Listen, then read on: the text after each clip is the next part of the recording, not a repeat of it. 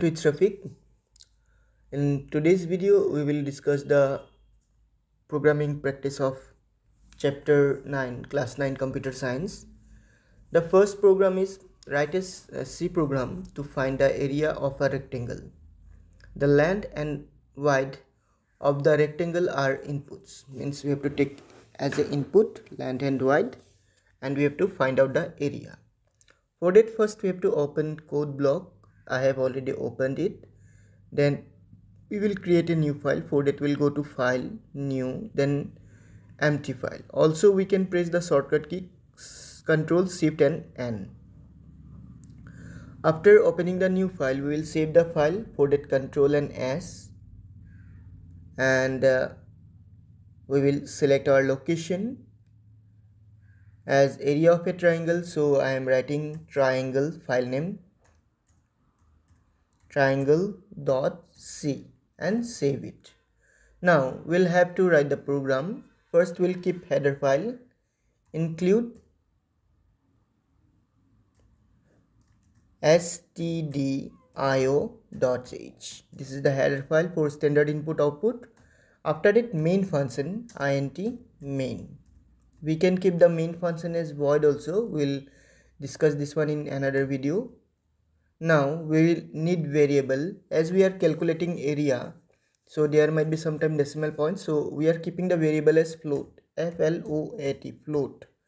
Now for length L, for breadth or what we have, let's see the question. We have to find the length and width, and we have to find the area.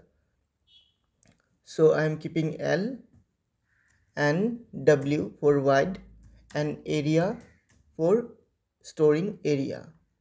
Now we will ask a question through printf that enter the length. So printf within inverted comma we'll write enter length.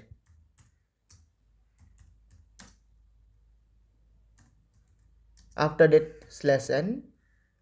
Now we will go semicolon and go to the next line. Here we will write scan f, means we are reading the number, and within inverted comma we will write %f because we are accepting float values or decimal values. After that comma, and we will write here ampersand symbol first, that means location where I want to store the value, and we will now write the variable name, which is L. Now semicolon, enter. Again printf statement, printf. Here we will write enter wide, then slash n. Slash n where I am using, I think you have no to enter a new line. Now we will write again scanf statement, and here again %f as we are displaying accepting an floating point value, comma, and we are storing this value inside w variable. Now we will go to the next line. Here we will do the calculation, means area equal, it is L, then into symbol is represent as an asterisk in computer, so we are writing asterisk sign, then w, semicolon. Now we have to display the result. For that again print f statement. Here we will write area of the rectangle is %f. Now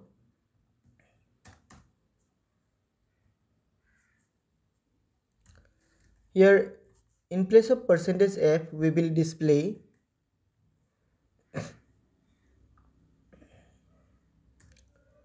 the value of area, so we will write comma area, and after that a semicolon. As our return type of the function is int, so our program must return something, so we'll write return 0. Done. Now we will save the file, Control and S, and we have to run the program. Build and run.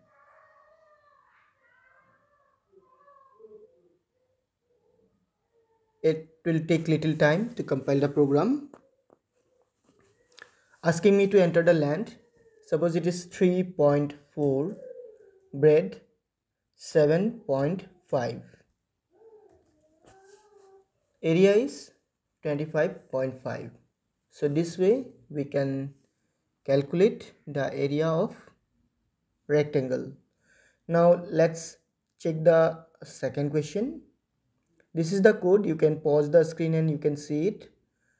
Now we'll go to the next question, question number F. Change the programming of example b.1 to accept integer from the keyboard using scanf function.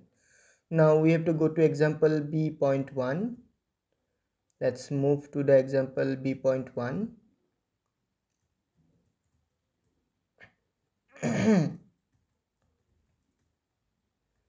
This is example. Here we have total num1, num2, num3, num4, num5 variable. After that we are calculating the average. So we have to accept them from the user and we have to calculate the average. Means this program numbers were given by the user only, now the programmer only. Now we have to collect from the user. So how we'll do it? Let's see. We'll go to the compiler. We'll remove the previous code. Here only we'll write include stdio.h,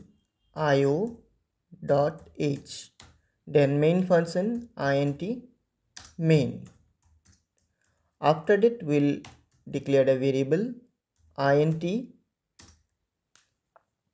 num1 comma num2 comma num3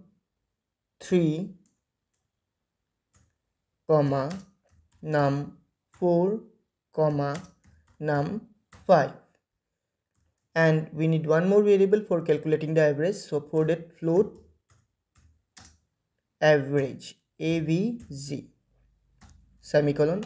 Now we have to accept the input. So printf, here we will write enter the value of num1, then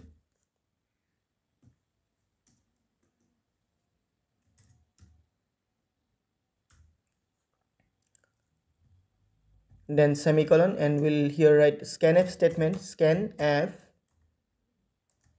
%f as we are accepting %d as we are accepting integer value, and we will store it inside num1 variable, num1, then semicolon.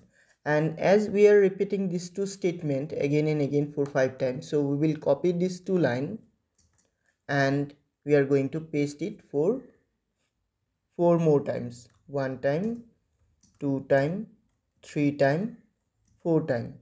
Now we will change the value. Here instead of num1 it's num2, here also it's num2, then here it will be num3, and here also it is num3, then here it is num4, and at last it will be num5. It's done. Now we have to calculate the average. So we will write avg equal, within bracket we will write num1 plus num2 plus num3 plus num4 plus num5, and for calculating the average we'll divide the addition by 5. Now we will have to display the average. So printf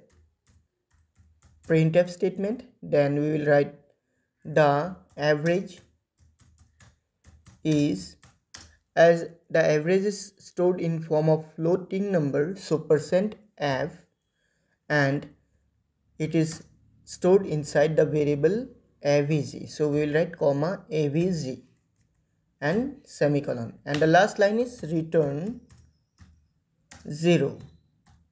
Now first save the program by Ctrl and S. After that we'll go to build and run.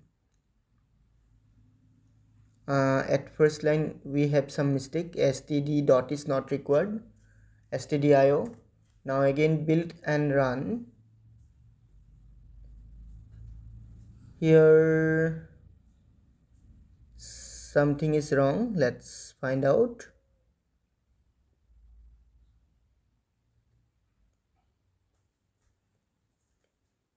Here we have not written num5, that's why num5. Now let's build again.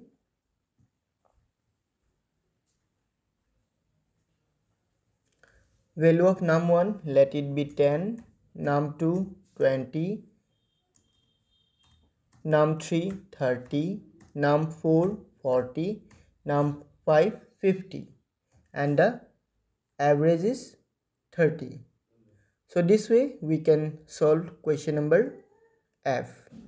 Pause the screen and see the code. Now we will move to the next question.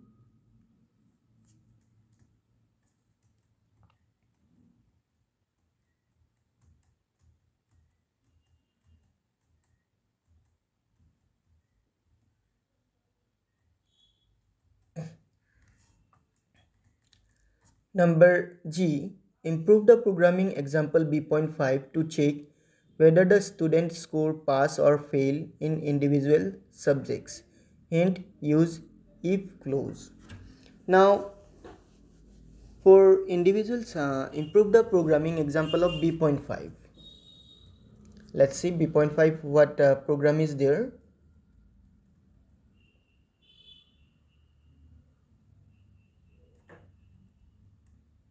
This is the program of B.5, and here we are accepting marks of English, science, social, maths, computer, and total mark. After that we are just saying that we are accepting the mark, and after accepting the mark we are just displaying the total mark. And for that now we have to check individually each subject, which subject the student pass or fail. So this will take a bit time, we will do it in next video. Thank you for watching, see you in a new video. Till then, take care and bye.